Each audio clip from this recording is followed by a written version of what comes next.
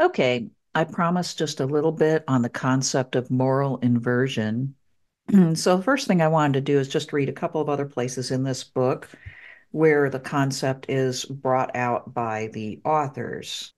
Under the heading Modernity, Technical Rationality, and Administrative Evil, it's in that first chapter.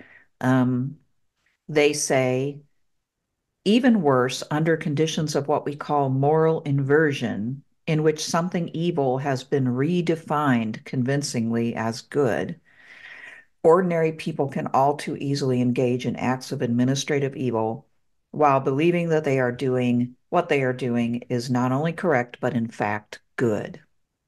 An initial example I can think of is the bombing of Hiroshima and Nagasaki. On the face of it, a great evil, um, indiscriminately killing thousands of people, either at the time of impact or afterwards due to radiation, with weapons of mass destruction, not discriminating between combatants and non-combatants and so forth. But it was definitely thought, it was sold at the time and is thought then and now primarily by the American people as um, a good because it ended the war. The movie Oppenheimer now kind of like plays with this question, right? Of was the development of the bomb at all possibly a good, or was it just inherently an evil? So, to the extent that people thought of it primarily as a good, that would be a case of moral inversion. Another case that I can think of right off the top of my head was during the Red Scare in the United States when figures in the government, such as Joseph McCarthy, were going after everybody that they disliked by labeling them a communist and persecuting people, driving people out of government service, banning and blacklisting our authors and artists, and getting in the way of our free speech rights. Many people conceived of that, and it was definitely sold to them as a great good because we would be getting rid of evil. We would be purging it from our midst. And therefore, all of those actions were not only necessary, but actually good. All right, so just by way of a couple of easy examples there to kind of get you to thinking about what they mean. And then on page 9, which is under the section Administrative Evil and Public Affairs in the first chapter, here's another area where they mention it. Under item 2, they say because administrative evil wears a mask, no one has to accept an overt invitation to commit an evil act because such overt invitations are very rarely issued.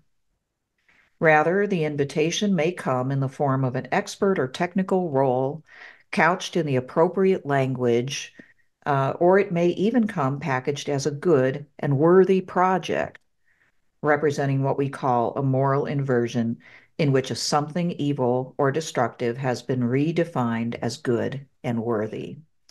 Uh, the first one that they mention in this little section that's at the end of the chapter is the Japanese internment camps during World War II. And they say that this was tending towards the problem of moral inversion, but it didn't quite go into that territory. Why didn't it go fully into moral inversion, right? They say that was because the administrators, such as Dylan Meyer, managed to view the internees as citizens and kept in mind their eventual return to society.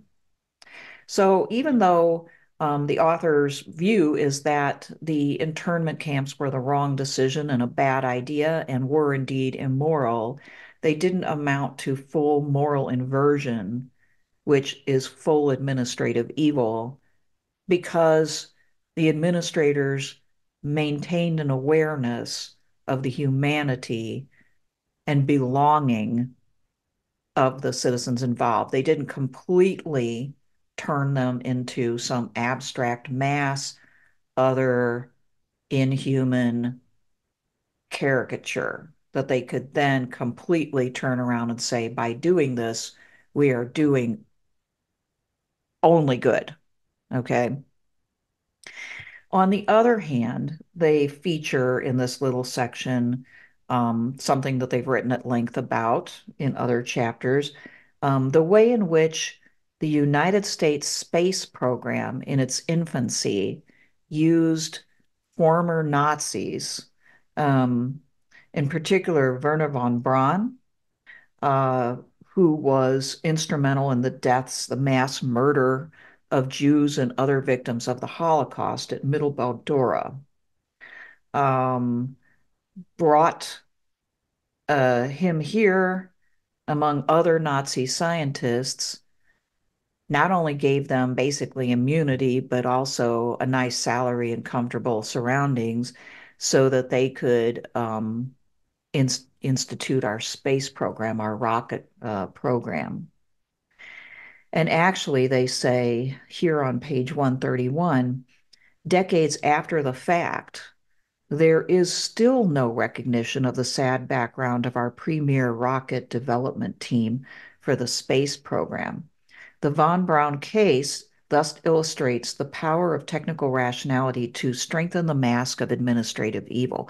Masking is that another way of saying, that moral inversion, that hiding of the evil behind this mask of good. In this case, the good of the space program and of national security outweighed even using mass murdering Nazi scientists to develop our rocket program.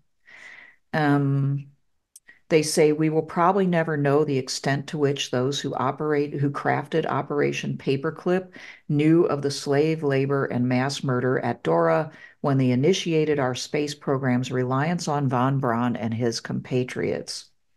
Regardless of what they knew, once the program was underway, the administrative processes and technical achievements progressively placed layer after layer of masking on the wartime activities of von Braun, Rudolph, and others, thereby obscuring the effect their values or lack of them um, and concerns about their past had on the organizational culture at Marshall and later at NASA.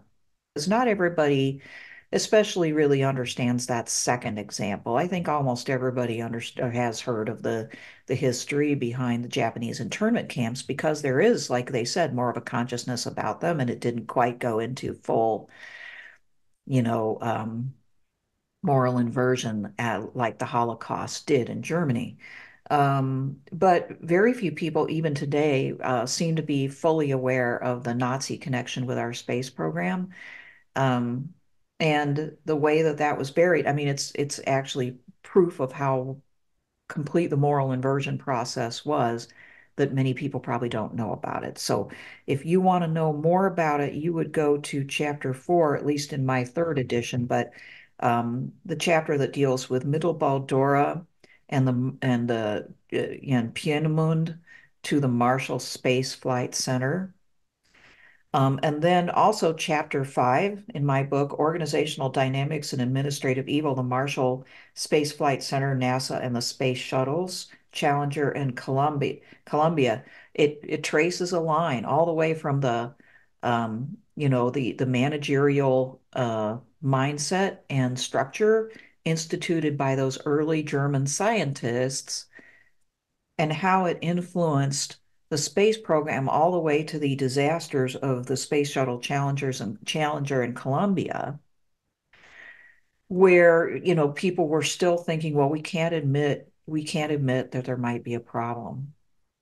And we'll launch the shuttle anyway, even if we know there might be a problem, or we'll ignore problems. So it's a very interesting line of reasoning that you ought to know about if you don't already. All right, that's basically what I wanted to say, just to make sure that people understood what moral inversion really means. Definitely, it's when people become convinced that they are doing absolutely the right thing when they're doing the morally wrong thing.